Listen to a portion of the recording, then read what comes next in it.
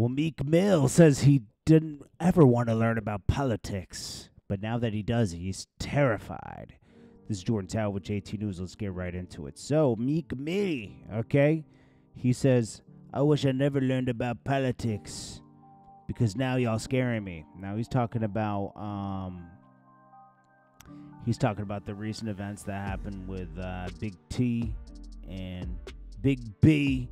So you got Biden, got the vid, and then Trump. They tried to take him out. So he's like, "Oh, you guys are scaring me."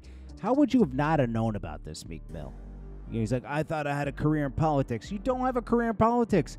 You can't even sell any albums anymore. Focus on that first. You got to be loved. They don't love you in Philly, man. They don't love you no more in Philly. So, anyways, then we got Joe Budden and Cardi B going back and forth. He claims he never got a lap dance from Cardi B. Cardi B went off on him, saying he never says anything good about her, and which that isn't completely true. He does say some positive things about her, but he knows what pisses her off, and he went there. So she goes on a rant. Not a quitter. You quit on your passion. You quit on your passion. I'm not gonna quit, bro. That's the issue. That's the issue with you. You critique everybody. You critique every single body. Oh, Joe Budden was in there listening to her in the space. And stop being a hater, bro. Stop being a fucking hater. If somebody got $400 million fucking dollars for a deal, and you talk about, they got to tour this and that. Nigga, I'll fucking tour till I'm 65 if somebody give me $400 million. $400 million that you don't have. Stop hating on everybody. Everything that somebody do good, you always hate on it. That's bad. That's terrible. She's got a point. You always hating on something, bro. You always hating on something.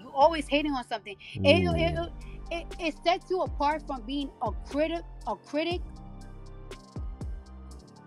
hater. From a hater. That's why sometimes I sometimes value academics' point of views, because he would say mostly the truth than being a straight up hater. You be a hater. How you hating on a nigga got $400 million? $400 million. I'll tour till I'm 90, nigga. That is funny. She says, I'll tour till I'm 90. Okay. Hey, Joe Budden got called out. Okay. Prince, there was supposed to be a documentary on Netflix, but I guess the estate is not letting it happen anymore because it'll be too long or something. I don't know. I think Prince deserves a documentary on Netflix. Well, one of Kobe Bryant's old friends is trying to call him out for being a hater himself. He says he never helped anybody but his own immediate family, and that's how it should be. I'm sorry, okay? You can't go back and help the whole neighborhood. He gave the guy a fake number. The guy was tight. That's that, okay? It is what it is. There's probably a reason why that happened. Kobe's not here to explain himself, right? Nor does he have to. Rick Ross, another hater, stopped Bobby Shmurda from getting money. Stopped him from doing a show. Got him removed from the show. That's some real hater stuff. And Soulja Boy, the amount of money he wants from Tasha K is $16 million, even more than Cardi B wanted. After William the Baddest, after reality star alleged he had a romantic relationship with a rapper. Yeah, Soulja Boy denied these claims, and now he wants to get paid. Can't break news like that. Like, can't do that, It's not good. It's Jordan Tower with JT News. Make sure you smash that like button, smash the subscribe button, and I appreciate you guys so much for watching. It's not a lot going on, but, keep the news coming. Peace.